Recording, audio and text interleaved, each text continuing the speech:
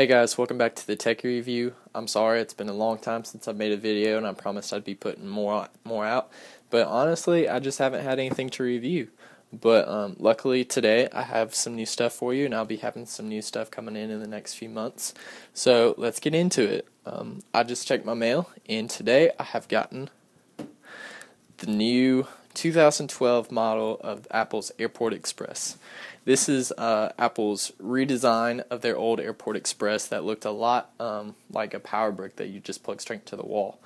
A couple differences that are between the two is this one now has more of a design that they've copied from the Apple TV that we've seen in the second generation. As you see here, boxes are really the same, and I'll show you in a little bit the physical devices are the same sizes. Another difference is with the original Airport Express, you had the option between a 2.4 gigahertz wireless band or the 5 gigahertz, but you had to pick one or the other. It was not dual band. This one is now dual band and can handle both signals at the same time.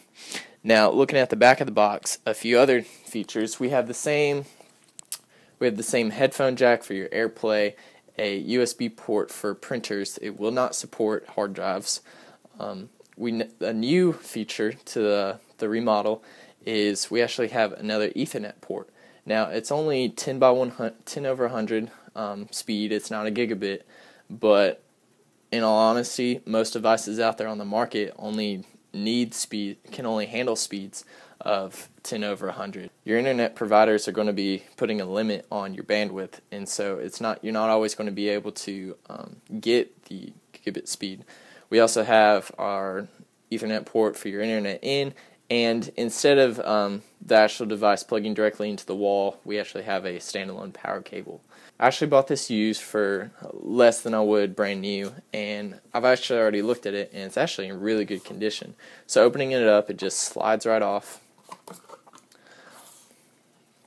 And we have our device right here. It's nice, white, really, really cool design. So, like I said, it's roughly the same size. This is a second generation Apple TV right here, and they are the exact same size. So, if you're going to be putting this in your home entertainment system or same place wherever your Apple TV is, you can just set them on top of each other, and they will work flush together. So.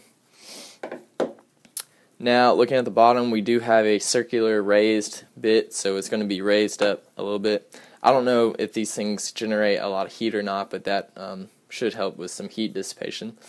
Here are all our ports that we've already seen from the back of the box. You have your reset button right there, so if you need to reset the whole device manually, just put a little paper clip in there and it'll reset it. So, nice Apple logo on the front. Now, looking at what else is in the box, you have all your instruction manuals and just all your warranties. Warranty's probably out on this thing since I bought it used.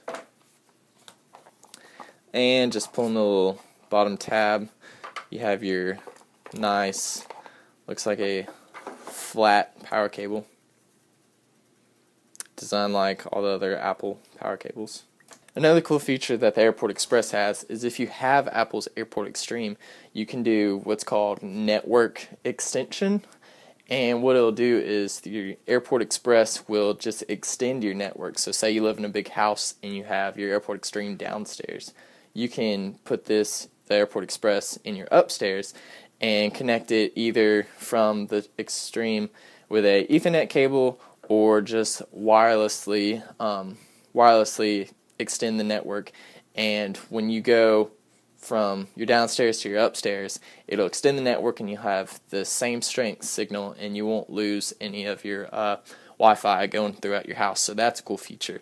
If you have a third-party wireless router like I do, you can connect it to your existing network, but it's not really going to extend it. All it's going to do is just set it up for your AirPlay features. So say I have a Netgear router. If I'd connect it with my Netgear router, it's not going to extend to my Wi-Fi network. All it's going to be able to do is it's going to recognize that there's an AirPlay on my network.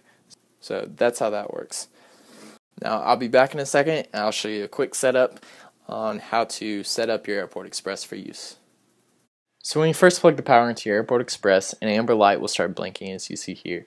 Now, to set up the software for the Airport Express or Airport Extreme, any kind of airport base station, you're going to use Apple's free airport utility software as you see here.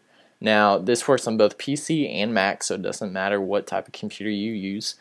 When you first start the software, it will detect that you have no base stations connected to it yet, or else they would show up in this blank area right here. But you see there is a other base station. We have one base station right there, and that is our Airport Express. So we're going to select that right now, and what it's going to do is it's going to gather the information about your particular device. So now when this window pops up, it's going to give you some basic settings to already set up your Wi-Fi network with a network name and a base station name, and all you have to do is set up your password and verify the password and go on to the next step to finish the process. But if you look, before you do that, if you look in the lower left hand corner, you have something that's called other options. When you select that, this is where you're able to set up the Airport Express to either extend a network from either a third-party router or even more compatible other airport station. And you can also replace an existing device. So say you had the original Airport Express, if you want to, you can select that option and it'll copy all of the settings from that Airport Express onto your new one, and that way it's just a direct replacement and you don't have to go through all your different devices and connect it to a new network. But what I'm going to do is I'm just going to create a new network because I'm going to use this as my main router. And here's the same window that we see before, so I'm just going to put in a simple password. And on the next window, this is where you're able to set up a guest network if you want to. I don't want to, but if you do, you just select this checkbox, and if you want to add a password to it, you can. And going on to the next, now what it's going to do is it's going to send all these settings to your Airport Express. Now, since I do not have it hooked to the internet, as you see right here, it's prompting me to connect an Ethernet cord, but I'm actually nowhere near my modem, so I'm not going to be able to do that. So I'm just going to ignore this step right here and click Next. So now what it's going to do is it's going to send your network name and your password to your Airport Express. As you see now, our flashing amber light has now turned solid, and that's because it's receiving everything from the airport utility software.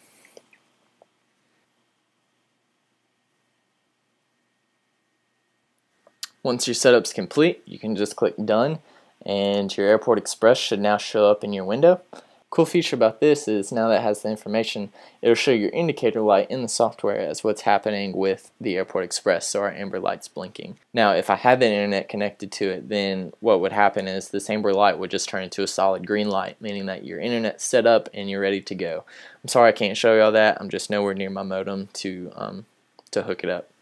So what you can do in the airport settings right now is you can actually click on whatever airport base station you have, and it'll bring up all the information about your base station with the network name, your IP, and all the information. If you want to update your airport, then you would click the update button, but I can't do that because the airport's not hooked into the internet.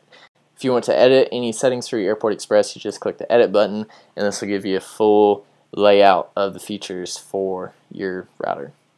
You have your AirPlay settings, so you can set that up, or any of these other features that you have. When you're done, you just click update and it'll send all your new settings to the base station.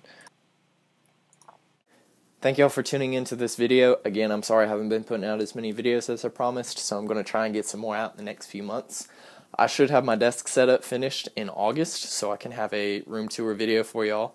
And I've been working with some friends recently on a few Minecraft series, and I've been working on some other gameplay videos for y'all that I will link to my second gaming channel that is not published yet. So just stay tuned for that. Again, thank y'all for watching. Please like, comment, and subscribe, and I'll see y'all again soon.